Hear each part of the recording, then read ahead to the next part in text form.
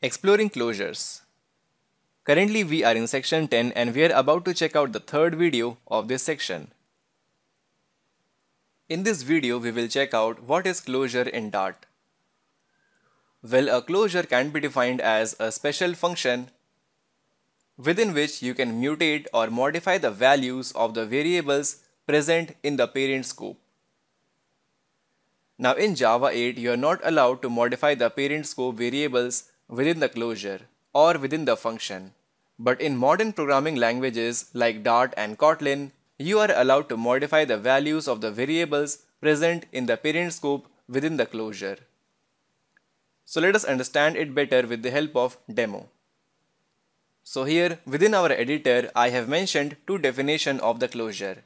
The first definition says that a closure is a function that has the access to the parent scope even after the scope has closed.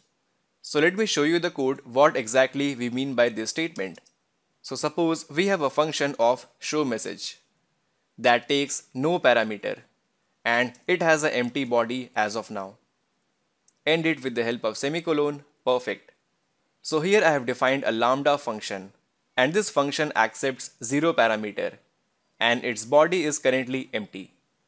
Now suppose in the parent scope, that is within our main function, we define a variable such as string message. Dart is good. And now within our function of showMessage, we try to modify this message such as Dart is awesome and then print out the message. So here the compiler is not showing any error. That is, within our function of showMessage, we are able to access the message variable present in the parent scope within our main function here. So within this function we are able to modify this message and then print out the modified version of the message variable.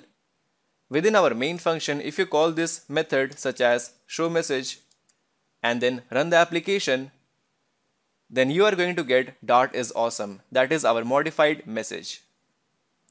Perfect. So this function here is actually known as the closure. So a closure in Dart is nothing but a special kind of function. Now here down below I have one more definition. Now both of these definitions are almost similar. You can say I am just going to show you one more example of the closure. So down below here, let us define a new function talk that again takes no parameter and has some body. Now this time I am going to define the message variable here itself within this function such as string message equal to hi. And now within this function let us define one more function such as say. And within this say function let us print out the message. And if you want you can also modify the variable of message equal to hello. Perfect. So here again if you notice we are trying to access the message variable which is present within one more function of talk.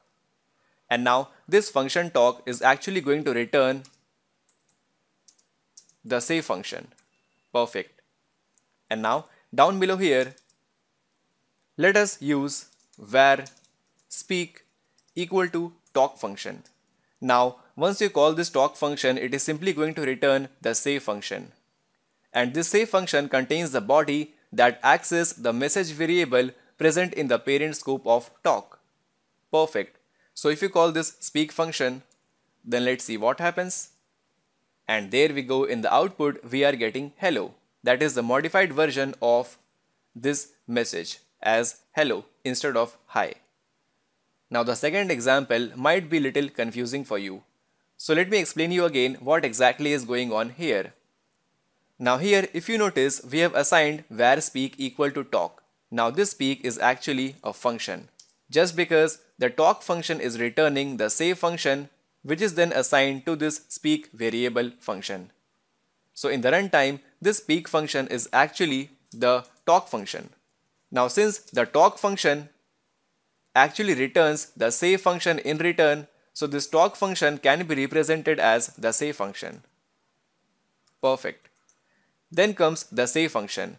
Now the say function actually has the body of print message in the end, right? So here we have the body of print message. Perfect.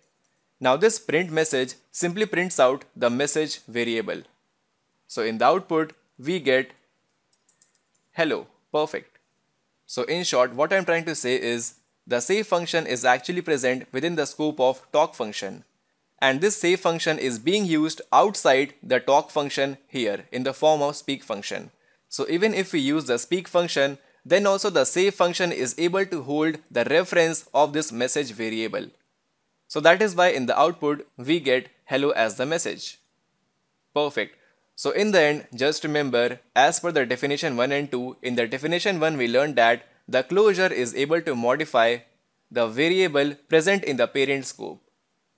And in the definition 2, the closure is not only able to modify the variable present in the parent scope, but also it is able to remember it when it is used outside its original scope as well, which you can see here. Perfect. So that's all for this video. Well, this was a very small concept on closure, but trust me, the closure topic is really very crucial while developing any application. So finally we have reached the end of this section. So in this section we first checked out what is a lambda expression. Now a lambda expression is just an anonymous function, or you can say just a lambda, or even you can name it as the nameless function. Just because the lambda expression does not contain any name, but you can assign it to a variable. Then we explored what are higher order function, that is a function where we can pass a function as a parameter, or where you can return another function, or even you can do both within the same function. And in the end we checked out what are closures, which is again a special kind of function. So coming up next, we will explore the Dart collection framework.